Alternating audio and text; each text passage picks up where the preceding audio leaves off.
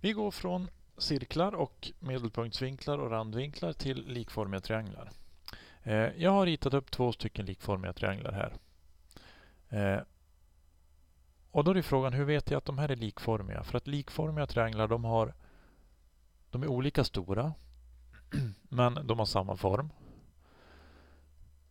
Och då är det så att om 2 vinklar är lika stora, här har jag ritat en vinkel med ett streck i och en vinkel med ett streck i. Det betyder att de är lika stora. Samma sak här, 2 streck. Det betyder att de är lika stora. Så att om 2 vinklar är lika stora i 2 olika trianglar, då är trianglarna likformiga. Så som sagt, enklast är att tänka sig att men de är olika stora men de har samma form. Nu ska vi ta några exempel och kolla här. Frågan för det första är trianglarna här likformiga? Vi har en lite större här som har 66 grader och 23 grader på de vinklarna. Och sen har vi en här som har 91 grader och 23 grader. Och regeln var ju här att 2 av triangelns vinklar ska vara lika stora för att de ska vara likformiga. Här har vi en i alla fall. 23 är ju samma. Men sen är det frågan, den där visar ju den vinkeln. Men den syns inte där. Och där ser man den, men inte den. Så vi kan ju kolla här till exempel att vi vill kolla den här vinkeln. Hur stor den är. Ja, men vi räknar 91 plus 23. Det blir 114. Så de här 2 vinklarna tillsammans är 114. Och sen vet vi att i en triangel så är det 180 grader totalt. Så 180 minus 114 är 66 grader. Ja, stämmer det då? Den här är 66 grader. Ja, men där var ju den 66 också. Så då kan vi säga att ja, de är likformiga de där 2 trianglarna.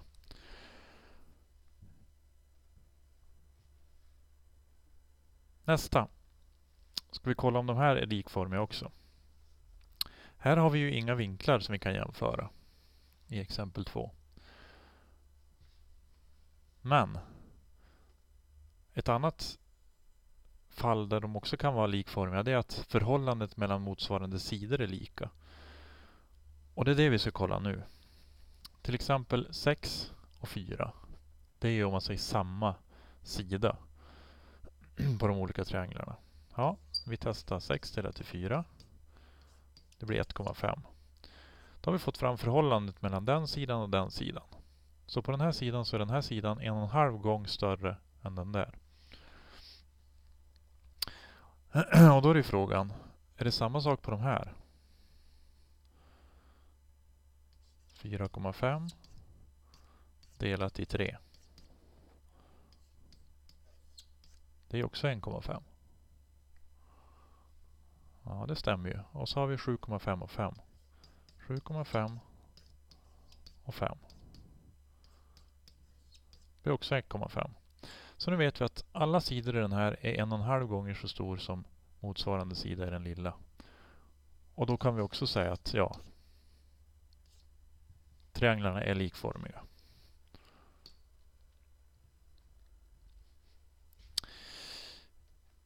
Nu ska vi gå in på lite mer komplicerade saker i alla fall. Vi ska bestämma x och y. Nu ska vi inte bestämma om den är likformig, utan det vet vi här därför att vinkel är samma. Vinkel är samma. De är lika stora. Alltså är det likformiga trianglar det här. Nu kan man ju utnyttja det här med hur många gånger större den ena är mot för den andra. Till exempel. Ja, 21 och 15. Det är ju samma sida fast i olika trianglar. Så om vi tar 21 delat till 15. Lite svårt i huvudet. Vi tar fram miniräknaren. 21 delat till 15. 1,4. Den här triangeln är 1,4 gånger större än den lilla. Det betyder ju också att det här xet, den sidan ska ju vara 1,4 gånger större än den där. Så därför x borde ju vara 1,4 gånger 6. 1,4 gånger 6. 8,4. Så då har vi x i 8,4. Y då? Då vet vi att 17 ska vara 1,4 gånger större än y. 17 ska vara lika med 1,4 gånger y. Och nu har vi fått en vanlig enkel ekvation att lösa. 1,4 gånger y ska bli ensamt. Vi delar med 1,4 på båda. Och då får vi att 17 delat i 1,4. Får vi avrunda lite grann. Vi säger 12,1. Så nu har vi räknat ut x och y. Så det man kan tänka det är att om x står på den sidan den större, då ska vi ta gånger det här förhållandet som är 1,4. Men är y till exempel en sida är den mindre, så ska vi dela med det där. Och det borde vi ha kommit på också. Om vi hade tagit 17 gånger 1,4 som vi gjorde med x, så skulle vi ha fått ett tal som var 20 någonting. Och det vore ju väldigt ologiskt om den där sidan var större än den. Så det var det första, att använda förhållanden. Om man vill göra lite snyggare uträkningar rent matematiskt, då kan vi göra på ett annat sätt. Då gör vi så här att vi ska ställa upp, om vi ska räkna ut x. X, den är i förhållande till 6. Det vill säga att vi tar x delat till 6. Det ska vara samma som tar 21 delat till 15. Det bygger på det här med förhållande det här också. Vi har kommit fram till att 21 delat till 15, det var 1,4. Då borde ju x, den sidan delat till den sidan, också vara 1,4. Och då ställer vi dem lika med varandra. Och hur löser vi det här då? Jag ska x bli ensamt. Då tar vi gånger 6 på båda sidor. Försvinner det. Så vi tar 21 gånger 6 delat i 15. Ska vi kolla så att det blir samma. 21 gånger 6 delat i 15.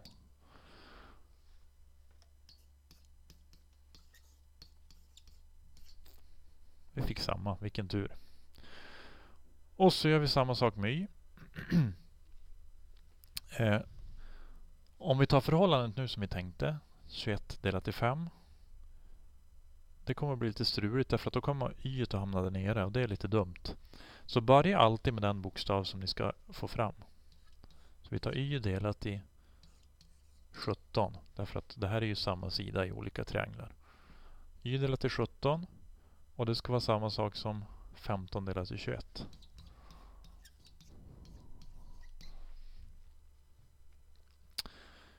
Y ska bli ensamt. Vi tar gånger 17 på båda. Y är lika med 15 gånger 17 delat till 21. 15 gånger 17 delat till 21. Och vi fick samma svar igen. Så då har vi gjort rätt. Så vilken metod man använder, det väljer man själv. Så det var likformighet.